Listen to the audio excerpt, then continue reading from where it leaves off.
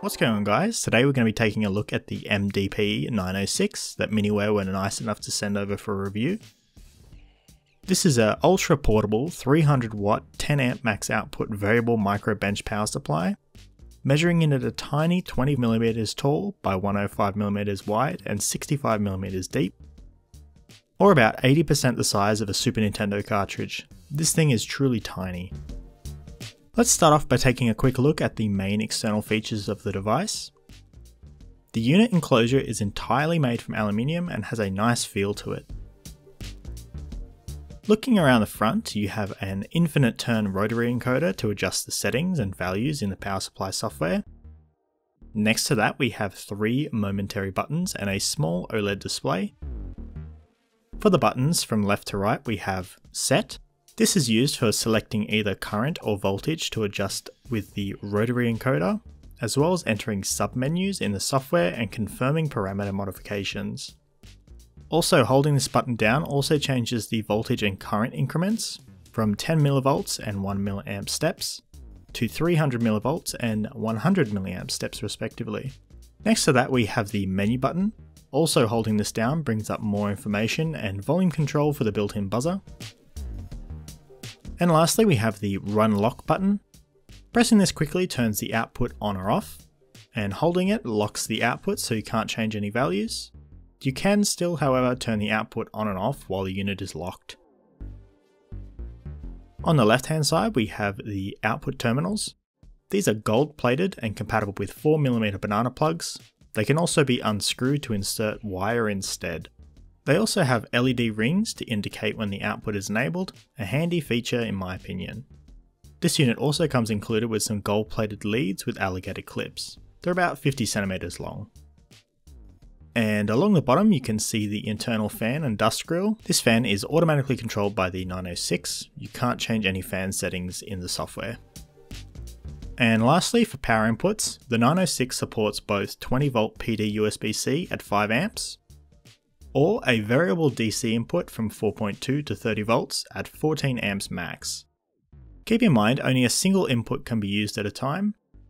You can use the equation to quickly determine if your power brick is sufficient for the wattage you want to get out of the 906.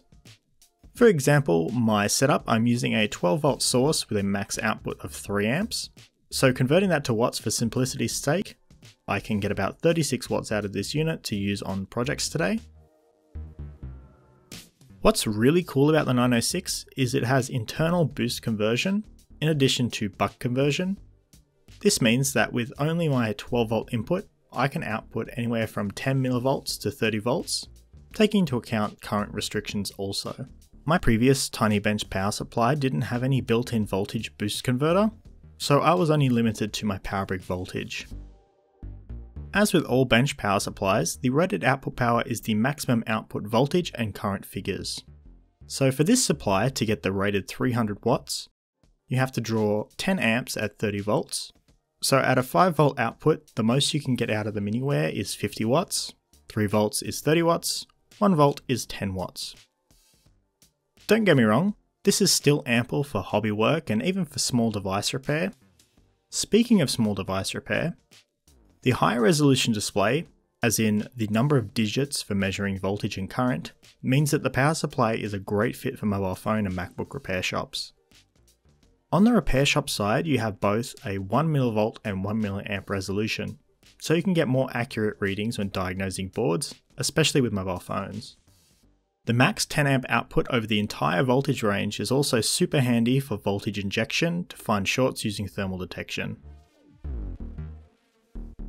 Quickly testing the output now, there appears to be no huge voltage spikes when the output is enabled. I've tested both with a load and without.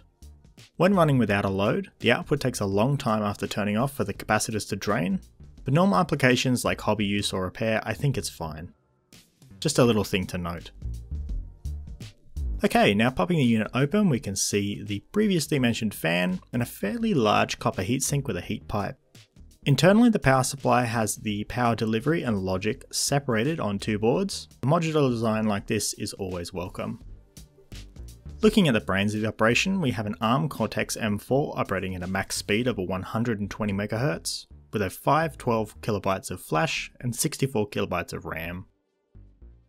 And lastly, just next to the processor, we have the included wireless module.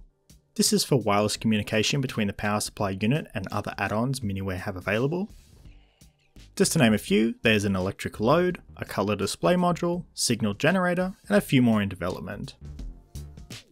So in conclusion, this is an all-round well-built microbench power supply with enough kick to actually be useful. It would have been nice to see an included power supply in the box, as that would have been a proper turnkey solution here. Apart from that, I can't see too much else to complain about. It's a great space saving option, but for the current price, if you don't care about portability or space savings, there are better value, more powerful solutions out there. If you like this video, why not subscribe, leave a like, and comment down below what you think of this little power supply and if you would consider actually buying one.